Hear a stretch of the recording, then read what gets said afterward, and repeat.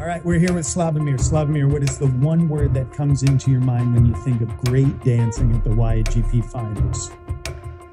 Well, there's many words that I would use to describe what kind of emotions those young people are going through. So I hope everybody's having fun, first of all.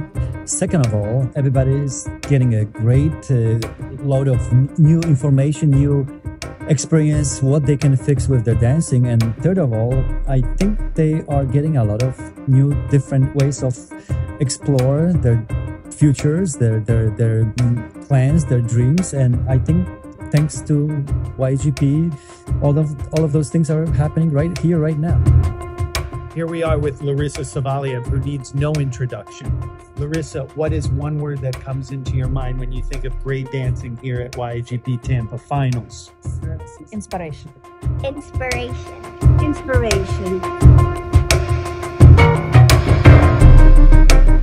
Passion and like commitment to these kids' art. They really give everything they have every day to rehearsals and to themselves and their craft, and it's just really neat to see that on stage.